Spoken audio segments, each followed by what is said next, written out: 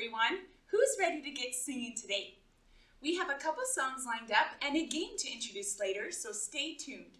The first song I want to sing today is Follow the Prophet.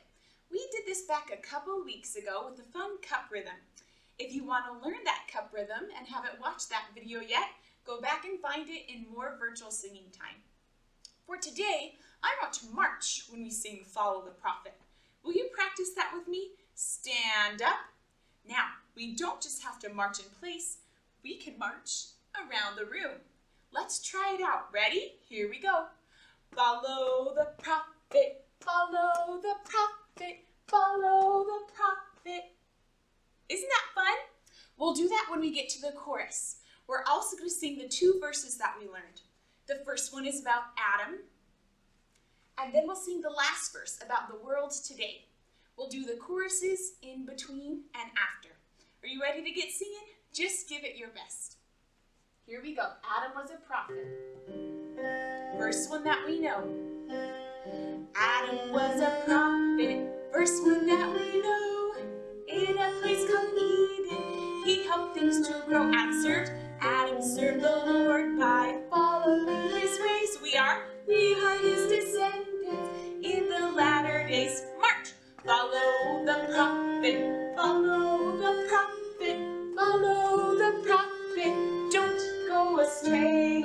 Follow the prophet, follow the prophet, follow, he knows the way. All right, next verse, the last verse. Now we have a world where people are confused. If you don't believe it, go and watch the news. We can get direction all along our way. If we heed the prophets, follow what they say. March! Follow the prophet, follow the prophet, follow the prophet, don't go astray. Follow the prophet, follow the prophet, follow the prophet, he knows the way. Awesome job! I like that song because the message is so true. If we want help and direction, especially in the world right now, we need to follow the prophet. All right, the next thing that I want to do today is read a scripture passage. For today, I would like you to read along with me. Will you go and grab a Book of Mormon and turn to 3rd Nephi chapter 11? Press pause so that you have enough time to do that. All right, do you have your scriptures ready? Let me write down the passage for you that we're going to be turning to in case you're not quite there yet. We're going to be reading in 3rd Nephi. We're going to be doing chapter 11 today and chapter 17. I would like you to read along with me. This is a very special story in the Book of Mormon. It might even be my favorite one. So if you've been reading the Book of Mormon or the Come Follow Me lessons and studying with your family, you've probably heard about the Nephites and the Lamanites and other special characters in the Book of Mormon.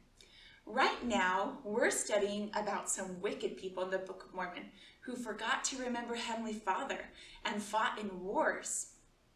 In another part of the world, the people who didn't believe Jesus Christ crucified him and he died.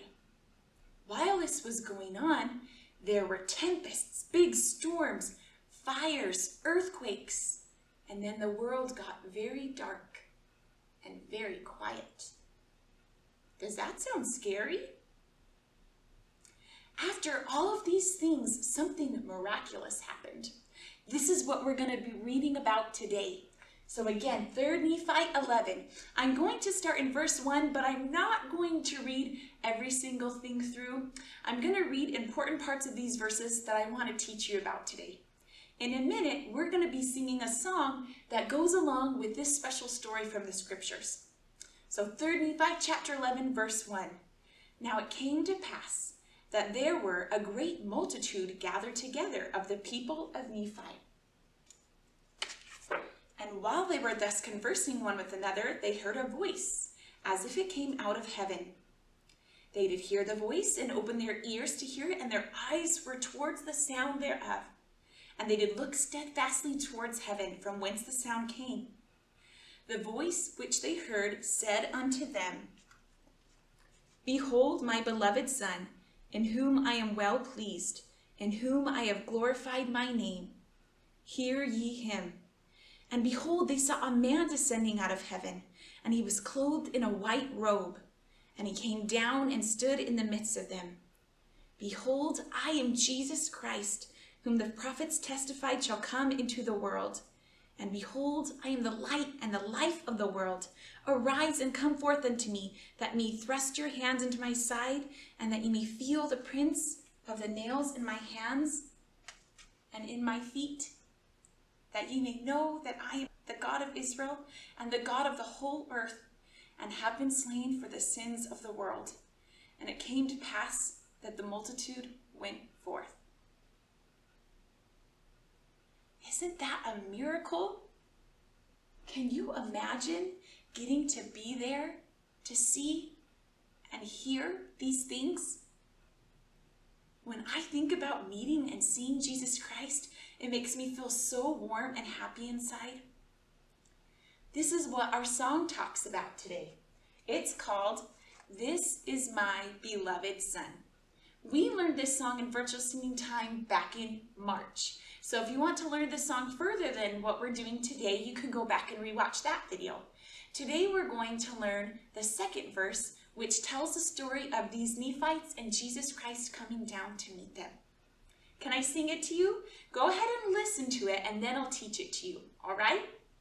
It says, Nephites gazing into heaven saw their white-robed Savior come, and they heard the Father witness, This is my beloved Son, hear him.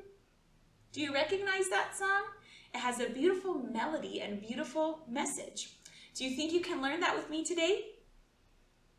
Now, wait. The first part says, who was gazing into heaven? What were the name of the people in this story? The Nephites. Nephites gazing into heaven. Nephites gazing into heaven. Will you sing that and do the action with me? Your turn. Here we go. Ready? Nephites gazing into heaven. There we go. And what did they see? It describes Jesus Christ as being in a white robe. Saw their white-robed Savior come. Will you try that with me? Saw their white-robed Savior come. Here we go. Saw their white-robed Savior come. One more time. Saw their white-robed Savior come. Saw their white-robed Savior come. Awesome. Can we put those two parts together? I think so. Nephites gazing where? Into heaven. Saw who? Their white-robed Savior come. Ready? Nephites gazing into heaven. Saw their white-robed Savior come. Good. We're almost done with this whole verse. All right? So the last part says, and they heard the Father witness, This is my beloved Son, hear him. Who's the Father that they heard? And who's the Son? Can you tell me?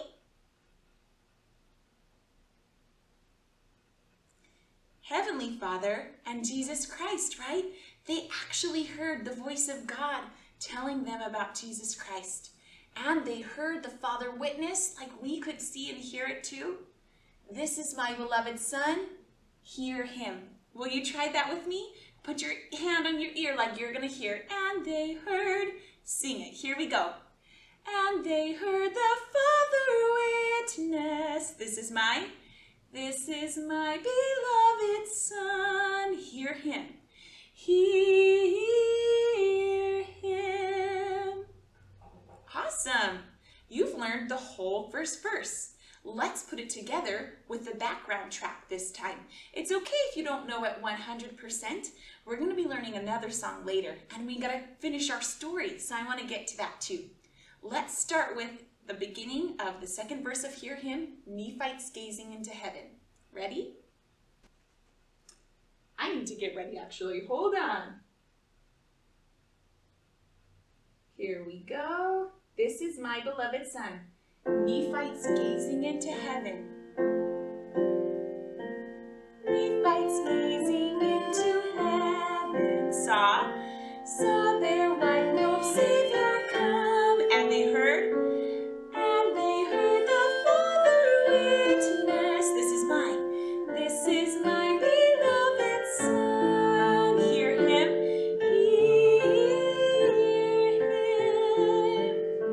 Should we do that one more time? Nephites gazing. Nephites gazing into heaven. Saw their white-robed Savior come. And they heard the Father witness. This is my beloved son. Hear him.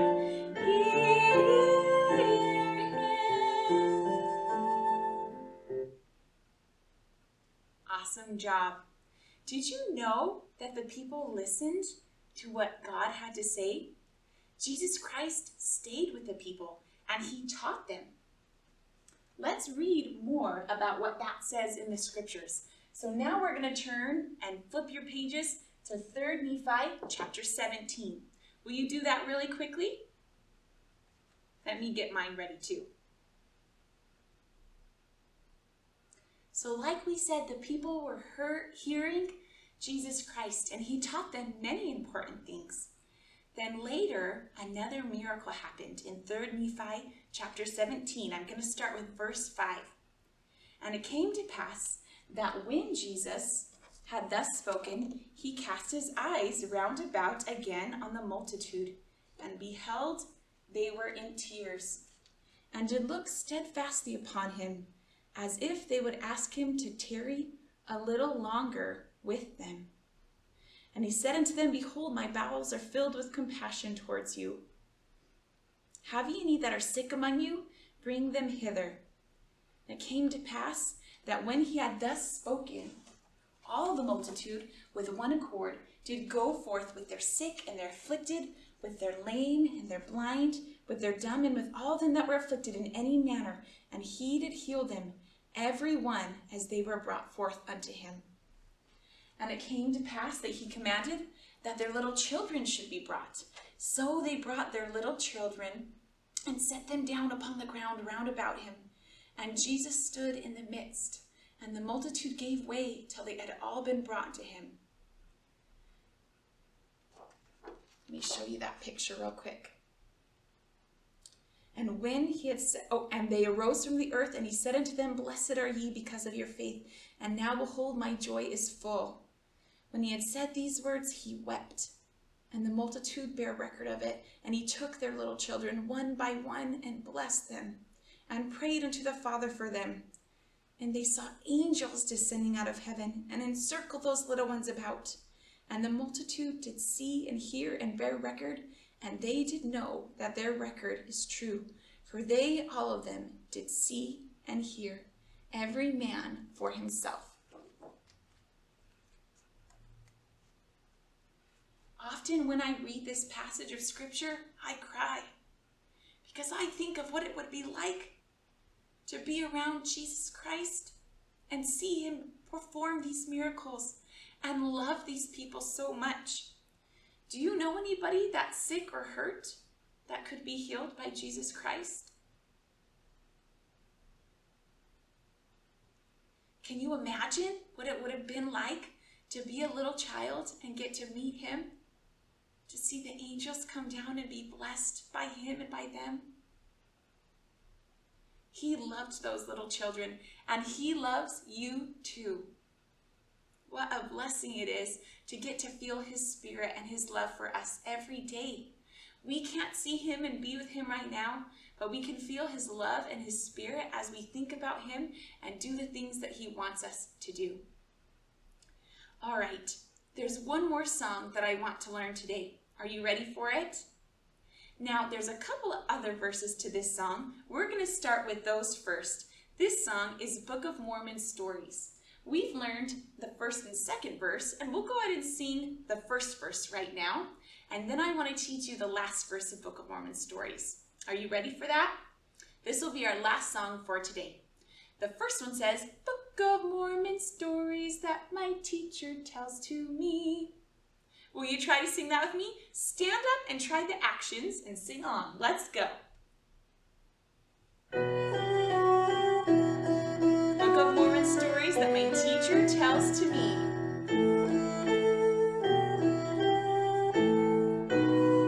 Here we go. Book of Mormon stories that my teacher tells to me are about the Lamanites in ancient history. Long ago their fathers came from far across the sea, given the land if they lived righteously. Awesome. All right, we're going to use that again in just a second. I want to teach you the last verse of this song. Did you know there's 8 verses to Book of Mormon stories? The last verse tells the story that we just read about Jesus Christ coming to visit the Nephites again. It talks about the children, like you, that Jesus Christ loved. This song says, After Christ was crucified and died for you and me. Do you remember that happened to Jesus Christ? He died for all of us. He was our Savior. Will you sing that part with me? Listen to it one more time. After Christ was crucified and died for you and me. Can you sing that special part of the song? After Christ was crucified. Ready? After Christ was crucified and died for you and me. What did he do? He came to visit these people. He taught them, right? We say, He came forth to teach the truth to all who would be free. Okay, can we sing that part? It's true in our story of all the important things that he told them. He taught them about baptism, repentance, missionary work, the sacrament, and he called disciples to preach after he left. Those are the things that he taught, and we can learn his truths even today. All right, let's sing that. He came forth to teach the truth to all who would be free. Ready? He came forth to teach the truth to all who would be free. Can we put those two parts together?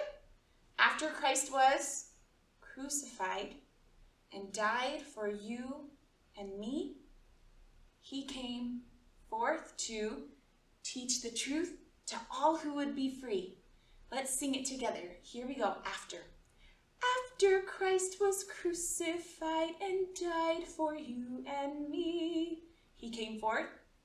He came forth to teach the truth to all who would be free. Great job. We're almost done with this song. Like the story says, hands were laid upon each child. He blessed them tenderly. Will you sing that part? Like we're giving a blessing with our hands. Hands were laid upon each child. He blessed them tenderly. And then the ending. And they lived in the land righteously.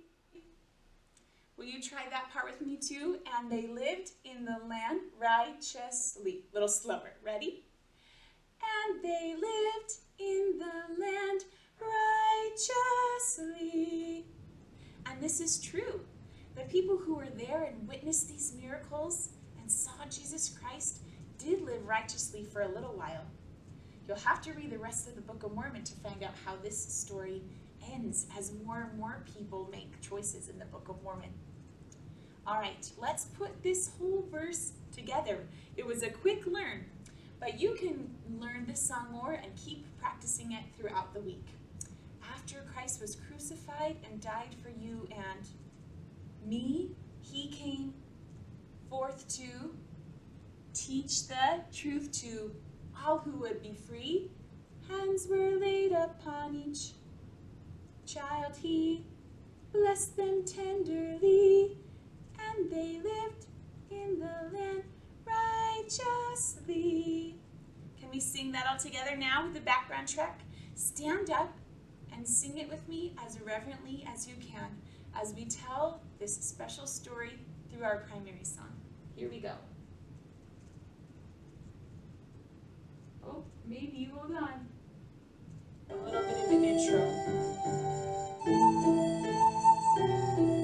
Okay, after Christ was crucified, he died for you and me. He came for to teach the truth to all who would be free.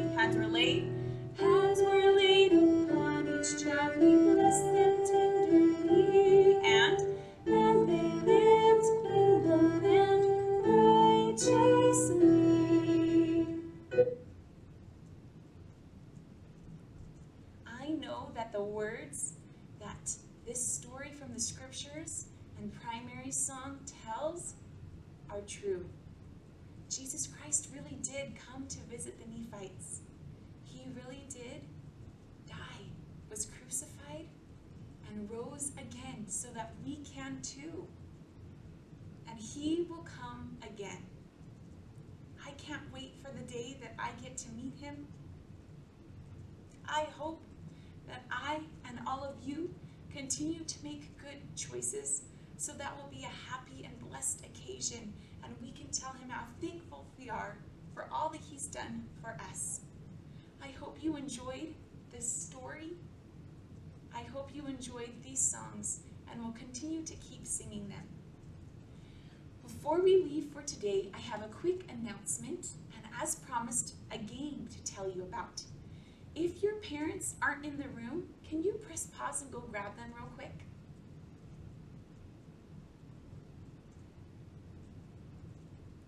All right, parents and kids, the reason I have all of you here today is for an important announcement.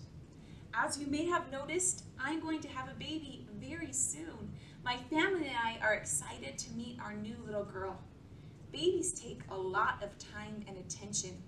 So that means this is going to be the last virtual singing time video for a little while. Parents, because this is the last video, I don't want to leave you without options for singing time.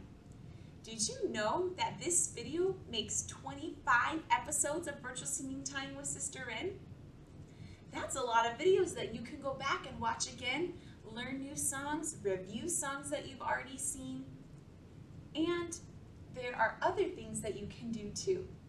Below this video, I put a bunch of links for other ideas for singing time at home. There are links to the church's website for lessons, singing time ideas, coloring pages, and more. There's a link to a playlist of all my videos to watch, and there are other virtual singing time teachers that you can discover and learn from. There's a couple other things that you can try too. Look below there for more ideas for the coming weeks of what you can do while I take a little break. Now, please, please keep singing. I know that as you sing, it will bless your family. So find what you can do that works for your family and keep singing. All right, as promised, I do have an opportunity for a game for you to play. I'm going to show you how it works. You don't have to play it today. You could play it some other time, maybe even play this game for next week's singing time lesson. Let me set it up and I'll explain it to you.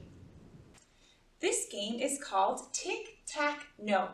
It's very much like the traditional game of Tic-Tac-Toe, where you use X's and O's. For this game, you'll need to follow the link below this video and either print or look at the Tic-Tac-Toe board that's created and the prompts and questions that go along with it. While you play this special game of Tic-Tac-Know, each of the squares has a different number. In the printable link below, there's a set of questions for you to answer. For each space that you want to fill, as you play one team of X's versus another team of O's, you have to answer a question and sing a song before you get to cross off that space. For example, let's say you wanted to do space number 5. The question that goes along with this is to sing or say the books of the Book of Mormon in the correct order. We learned a song that can help us to do that, and it might be a fun challenge. All of the songs that go along with these questions are in the printable link for you to sing together as a family. If you get the correct answer, and if you sing the song, then you get to mark off your space with an X or an O. But you have to get 3 in a row to win. Now, if you need more explanation, and as you will need help setting this game up, make sure that you ask your parents and you can play together as a family. Like I said, that doesn't have to be today. You can play this game some other time. As I mentioned before, I am sad to close this chapter of virtual singing time. I have so enjoyed singing with all of you. I will miss it. But know how much I love you and am grateful for you. Know how important the primary songs are, the lessons that they teach that Heavenly Father wants you to know. Please keep singing, and please find more ways to get these primary songs involved with your whole family so that you can learn and feel the Spirit. Until next time, goodbye, primary kids.